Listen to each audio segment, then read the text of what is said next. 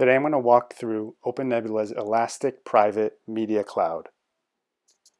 In this screencast, I'm going to demo the first version of the OpenNebula Elastic Private Media Cloud Managed Service. Alright, so I'm going to start off reviewing the web interface. Then I'm going to instantiate a media service flow. And from there, we'll review the capabilities that you have in managing your running service instance. Okay. So this is the main screen of the web interface where users can easily manage their media services. It's divided into three specific parts. In the first part, users can find the available templates. And each template is prepared for a specific media service in an infrastructure provider. So for example, the first one includes a streaming flow with a media kind packager and encoder to be deployed on AWS. In the second part, you can find your running media services. Now these are the above templates once they've been instantiated on an infrastructure provider. When a service is instantiated, a user can then define attributes for tuning the application and the specific capacity and geographic location of the physical resources to run the service. So in the particular case of this demo, we're going to be using Packet as an infrastructure provider. So the Elastic Private Media Cloud, it's a managed service. And underneath it, there's an OpenNebula instance and an innovative functionality for automatic resource provisioning, which is fully managed by the OpenNebula team. Okay, the last part is located in the bottom right corner. Here, users can find a chat with the support team in case you have any trouble. And then the Show Back button, okay, right next to it, this button leads you, in this case, to Packet's Showback so that you can check the cost of the resources.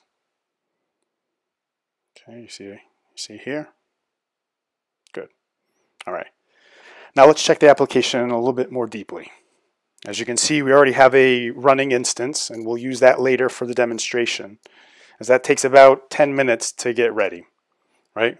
Which is the time needed to allocate and install the new physical resources. But we're going to check now how to instantiate a new one, and then we'll come back to the running one afterwards. Okay, so to instantiate a new service, we need to click on the template we want, and it will prompt a dialog with the needed information. This dialog has two different parts. The first one is related to the infrastructure parameters. These parameters are needed by the remote provider. So in this case, Packet needs information about where to deploy the host, what operating system to use, etc. Okay. The second part is related to the application itself. So for the moment, we can choose an image for a sports event, right? And some specific data for the encoder and packager, like the bit rate. Okay, once we filled everything in, right, we can click the Instantiate button, right, and this will create the instance below with the spinner, as you can see, and we'll start deploying everything in OpenNebula and in Packet. Okay, now let's go back to the running instance to check all the things we can do with that. So this particular instance runs a streaming flow consisting of an encoder and a packager in the Packet Amsterdam location. So there are three buttons in the card. Okay, the last one is to delete the service. It will first ask for confirmation, and then it will delete all the resources from Packet and OpenNebula. Okay, the middle one, this one leads us to Sunstone, OpenNebula's web interface, in case we have to make some more advanced operations. Okay. See here in OpenNebula. Okay, and now finally the last one. This one shows more detail about the provision itself.